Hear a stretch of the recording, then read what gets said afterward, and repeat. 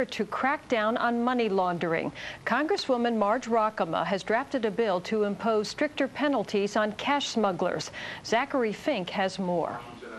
Rockema has introduced a measure that would make it illegal for individuals to smuggle currency in and out of the United States.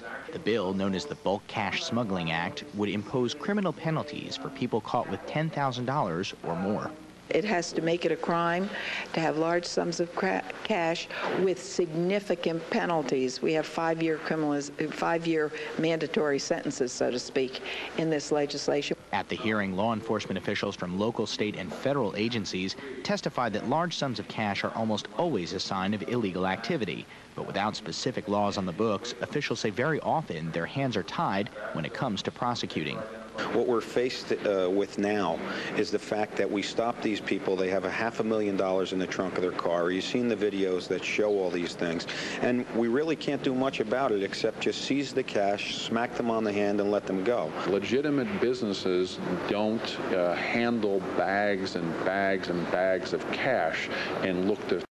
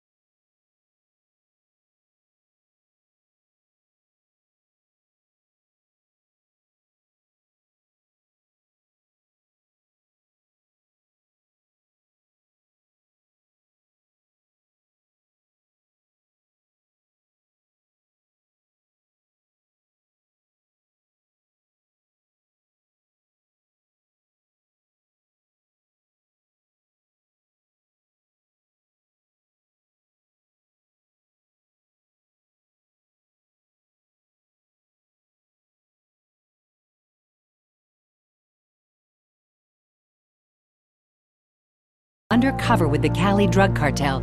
Now he protects us. Protecting Passaic County is more than a job to me because my family lives here too. Protecting Passaic County. We created Passaic County's first crime lab. Now if a criminal even leaves a single hair behind, we've got him. Using the latest technologies and good police work, crime is down 25%, making us safer. Jerry Speziale, our sheriff. Making us safer and saving us money. That's our sheriff, Jerry Speziale. Reduced a $3 million department budget deficit. Increased revenues $10 million since taking office. Used confiscated money from drug dealers to buy new law enforcement equipment at no cost to taxpayers. Created an internet crime unit to prevent sexual predators from preying on our children. Created Passaic County's first crime lab. Making us safer, saving us money. Our sheriff, Jerry Speziale.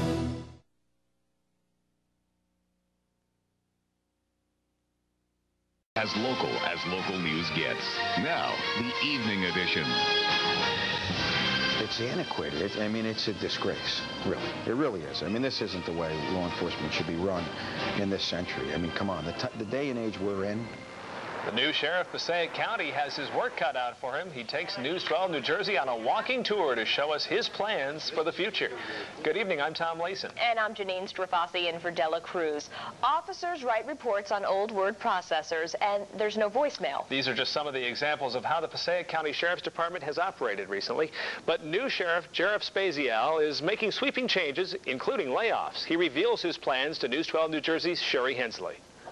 They're so cramped in here, we're moving them around. I mean, we're going to move our whole facility is going to change. He's the first Democrat to occupy the Passaic County Sheriff's Office in almost half a century. On his second official day on the job, Jerry Speziale has already got the ball rolling on some sweeping changes in the 700-member department. First and foremost is to bring the department into the 21st century, getting rid of typewriters and word processors used to write reports. Everything is paper. Nothing's computerized. Just 2 days after he won the election, Speziale and his transition team rolled up their sleeves and got to work addressing several key issues. During our walking tour of the jail, he showed us the need for a new system to keep track of inmates. Currently, officers use pieces of paper and attach them to what's called the pegboard. This here guy's in court, okay? Now, if this piece of paper, for whatever reason, falls off and goes down, who knows where he is? You know, it's ridiculous. You have no system. It's got to be changed, and it's got to be changed quick. The most immediate change in the department has to do with personnel. The sheriff says as a result of the county's budget shortfall, he has no choice but to trim his staff. As a result, 26 people are being laid off. Some people contend Speziale fired those who supported his opponent. The sheriff disputes that. When you let people go, everybody's not going to be happy. But I'm not here to make friends. I'm here to run a police agency. When the dust settles, the sheriff says his goal is to boost morale, something that's been lacking in the department for some time.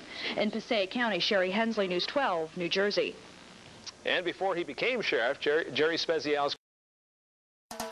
If you're not in danger and you see a crime, text 274-637, 274-637, 274-637. Send your tip, take them off the street. Text 274-637. Send your tip, take them off the street. No one will know your identity. Now, helping to solve or prevent a crime is just a text away. Text my tip and let the law help you. I'm our sheriff. As a cop, he is a hero, just as Commissioner Carrick. Speziale came to town, a real American hero. To serve the public is his goal. Vote Speziale for sheriff.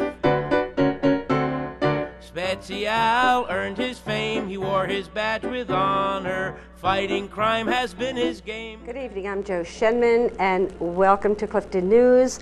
The word sheriff comes from two words, shire meaning county and reeve meaning chief.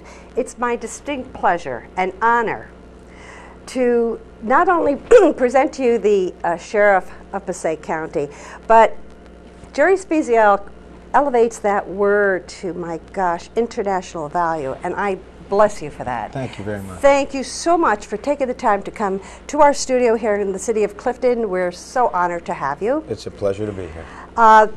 Everyone, please, must get a copy of this. Where can they obtain a copy of this? You can obtain a copy of any of the citizens of Passaic County at the Passaic County Sheriff's Department, the Office of Community Policing. Mm-hmm. And where's that located? That's located at 435 Hamburg Turnpike in Wayne, New Jersey. Okay. Or you could call and we'll have one sent to you.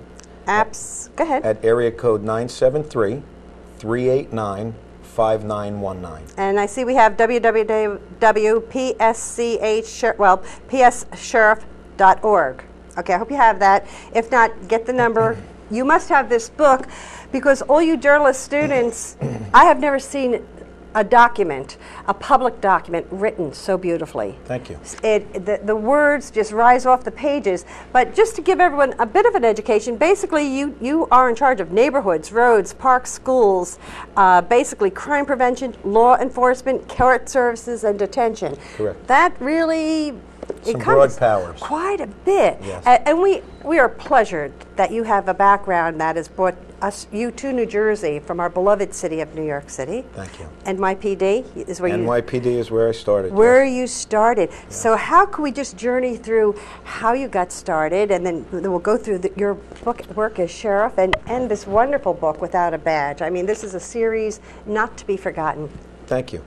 I started out with joining the NYPD. My mother's brother was originally a Passaic County Park police officer. Mm-hmm. He became a member of the New York State Police and was one of the first undercovers back in the days of the motorcycle gangs. U.S. Customs agents nab a man who allegedly provided fake IDs to two of the September 11th hijackers. He eluded investigators last month after slipping away to Egypt. But the feds caught up with him yesterday at New York's JFK Airport. Fox's Todd Connor is live outside the Passaic County Jail in Paterson, New Jersey, with more on that case. Todd? Hi there, John. Well, 45-year-old Mohammed El Atris is charged with selling hundreds of fake IDs and at this moment is sitting in the Passaic County Jail awaiting a bail hearing on Friday. Now, police say that some of those documents went to two of the hijackers, the September 11th hijackers. One that was on a plane that hit the World Trade Center, and the other was on a plane that hit the Pentagon. Now, Ella Treese was arrested at New York's JFK Airport yesterday morning on his way back from Egypt, and he wasn't talking when he was brought in handcuffs. Ella Treese, who is a naturalized U.S. citizen from Egypt, knew before he returned to the States that there was a warrant out for his arrest. But what's not known at this time for sure is whether he flew to Egypt to avoid being caught. Now, his timing is suspect because investigators say he left town just hours before they raided his home and businesses on July 31st. They carted away boxes of documents. The Passaic County Sheriff's Department says he sold hundreds of fake driver's licenses, ID cards, auto titles, even auto license plates. The FBI is also investigating Ella Treese and said he told them after 9/11 that he had sold a phony ID to one of the hijackers. They are still trying to determine at this time whether he knew of the hijackers' plans, and right now, no federal charges have been filed. They also want to know why he wired about $30,000 to a Saudi Arabian bank account earlier this year. Meanwhile, authorities County Jail inmates were forced to evacuate the prison just after 3 o'clock this afternoon when the fire broke out. The fire was under control 2 hours later. 4 sheriff's officers and in the studio with the day's other news. Dana. Thanks, Roz and Ernie. Also happening tonight, a police commissioner of a New Jersey town finds himself on the other side of the law, accused of being a sexual predator. CBS 2's Jay Dow has the story.